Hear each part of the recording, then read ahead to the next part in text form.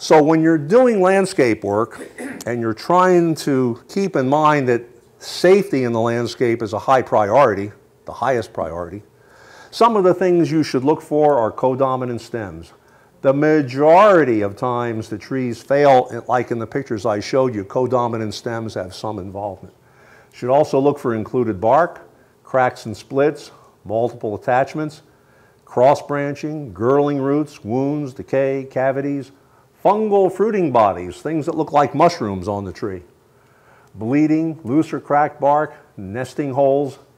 I don't want you to think that I'm prejudiced. I love squirrels and birds and nature. But when you see a nesting hole, that can be an indication that there's rotten wood inside the tree. Because those animals aren't stupid. They put their burrows where the wood's soft. The woodpeckers like to peck into the soft wood because they like to eat insects. And insects are in the soft wood. So when you see nesting holes, that could be an indication of decay inside the wood. Dead wood, borers, termites, ants, trees leaning, over-pruned palms, and if the tree has failed previously, it's got a higher likelihood of failing in the future. So that's a fungal fruiting body. You've all seen bracket mushrooms on trees. The main body of a fungus that invades a tree are filament-like structures that get into the tree's vascular system. They get into the xylem and into the phloem, and they clog the xylem and the phloem. Every 3 months, I go to a cardiologist, and he checks my blood to make sure that my vessels are all clear. And I take Lipitor every morning to keep them clear. There is no such thing as Lipitor for trees, at least not yet. But in the way that fungal organisms kill trees is they block the vascular system. Just like human beings get things that block our vascular system and cause heart attacks and strokes.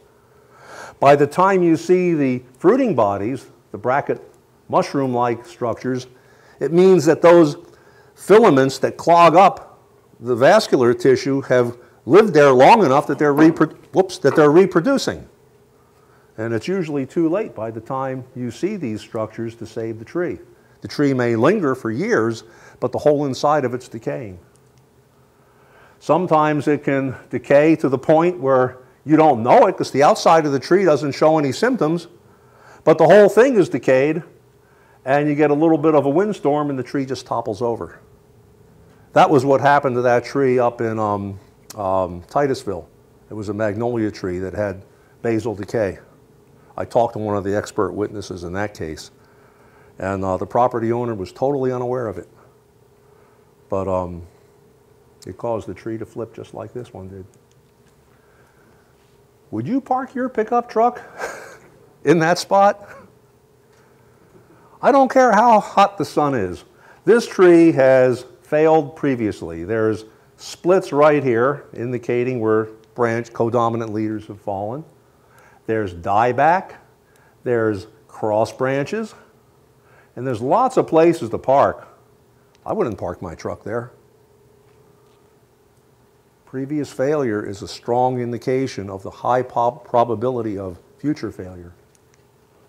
Sometimes when trees do fail and they're being cut up and hauled away, you can see where they had been decayed in the middle, and they call that columns of decay.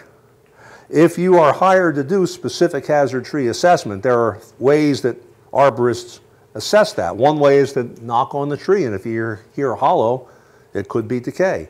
Another way is to have a long drill bit and drill through the tree and feel how much resistance there is. There's an instrument called a resistograph, which is a drill with a long bit that has a graph on it that shows how much resistance there is. And arborists who do this kind of work as a specialization often have specialized equipment. But sometimes this is one of the hardest kinds of defects to see because people just don't notice it because it's interior. So potential indicators of decay include cracks, seams, bulges, and wounds.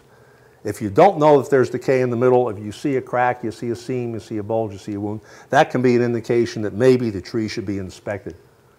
Useful tools include excavation devices, anything from a shovel up to a pneumatic air excavation device, binoculars. I have a graduate student right now who's studying disorders on palms, and he's always carrying binoculars. He's down in Dade County, and everybody thinks he's a bird watcher. And he's not a bird watcher. He's looking to see if there's defects up in the tops of trees up high. Listening devices can be used to listen. In the old days, when arborists were called tree surgeons, sometimes they actually carried stethoscopes and they would listen to the tree. Because some of those organisms that cause decay in trees, like that beetle that Emily was talking about, the emerald ash beetle, they're so noisy that you can hear them. They actually sound like it's called stridulation by entomologists. You may want to write that word down for yourself. Stridulation.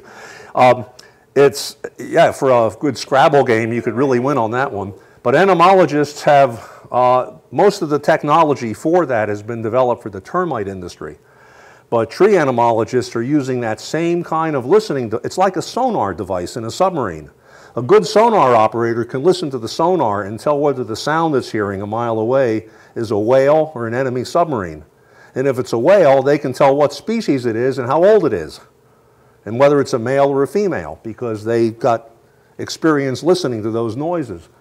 So there are listening devices that have been developed for the termite industry that have been borrowed by the tree care industry to listen to see who's inside the tree. Increment borers are hand drills that can show the density of wood after you pull the increment out. Electric drills, and the resistograph is an electric drill with a graph built in.